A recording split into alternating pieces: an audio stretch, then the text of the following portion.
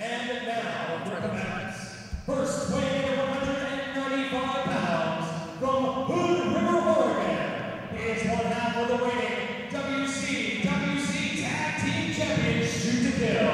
Here is Dustin Snyder. Dustin Snyder, no stranger to you, Brian. Even though he is one half of the tag team title with Eric Baden, he is an excellent singles wrestler. Can't deny that. That's right. You know, Dustin Snyder has a lot of experience in a tandem and on his own. And I can speak from personal experience. The validity of Dustin Snyder's abilities in the ring as part of Shoot to Kill. I put Eric Baden and Dustin Snyder together many years ago. And Dustin Snyder having some fun, as always. He likes to lighten things up in the ring, and here he is, and at the same time doing some crunches. Dustin Snyder is the total package, and that's why he's one half of the Tag Team Champs. He may be one half of the Tag Team Champions, Mr. Zane. I've always respected your opinion, but he may have his hands full this evening here at the Cleaver Armory. And now, introducing his opponent, from Houston, Texas, weighing in tonight at 215 pounds, Brandon Gatson. Oh, now here's a guy who's earned the respect of a lot of fans, but not in my eyes, because you know what happened last time we were in Portland, Oregon, the cage match, that brutal cage match between Brandon Gatson and Gentleman George Michael. Not only did Brandon Gatson lose that match against George Michael, he also showed some of the worst sportsmanship I've ever seen in my life when he depants General Manager JT Allen in the middle of the ring. He gets no points in my view. Go ahead, Pat.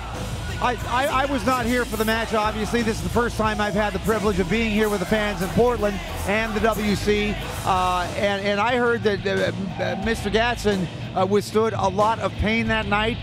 He dished out a lot of pain, and that it was not pretty to witness. So in my mind, after I viewed that DVD, Brandon Gatson got an A+ in my book. So we're going to see what happens here tonight between Mr. Gatson and indeed one of your stable Z-Man. That would be one Dustin Snyder. Brandon Gatson gets an A for effort on that night, but he didn't win the match. What a way to open things up here in the WC. This match could be a main event anywhere in the Pacific Northwest, anywhere in the United States.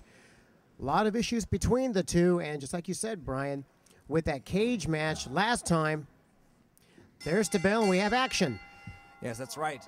This match pretty much personifies the rift between the faction and pretty much everyone else who's not in the faction right now. I'm talking about Brandon Gatson, Bolo, Exile, Mike Santiago. That whole core of individuals are the ones who are on a mission to just derail the faction and everything they stand for. And here you have a member from each of those groups duking it out tonight.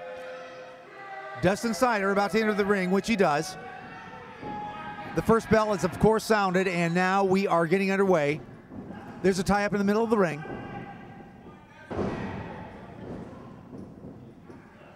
First aggressive move by Dustin Snyder. Good takedown. Yes, Dustin Snyder, lots of amateur wrestling experience growing up in Hood River on their high school wrestling team. He's got it in his blood. He's using a lot of that amateur style right now against Brandon Gatson, who is no slouch himself when it comes to amateur experience.